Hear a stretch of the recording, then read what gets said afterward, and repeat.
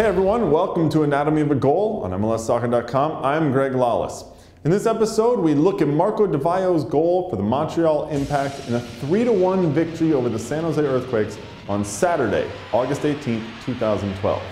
Like most goals, it has lots of moving parts, but really, it comes down to one thing, a singularly perfect first touch. Let's wind it back and break it down. The play starts on the left side. Montreal's Marco DiVaio doesn't like the odds, 2 on 4.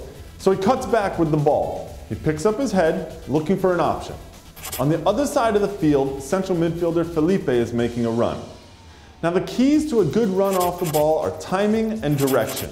When DiVaio cuts back, Felipe is already slowly jogging forward. It's only after he sees DiVaio's head come up that he makes a real run. This ensures that the run will be seen. And what a run it is. First thing to notice is the change of pace. Felipe accelerates immediately.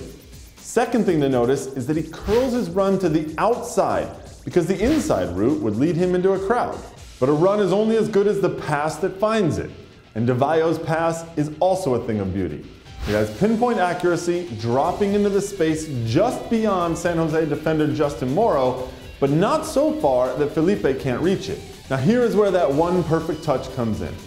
Felipe's control not only brings the ball out of the air, but is angled in such a way as to take Morrow completely out of the equation.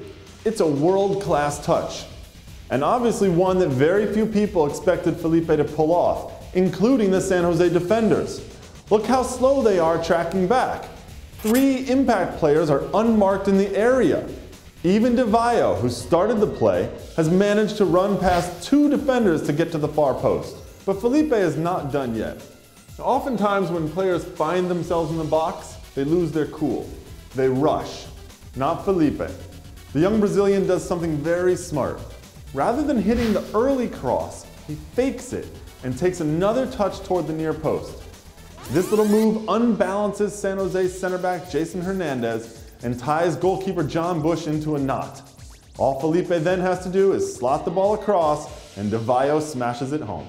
No wonder Montreal manager Jesse Marsch is pumping his fist. Well, that's it for this episode of Anatomy of a Goal. Join me again next week and I'll wind it back and break it down.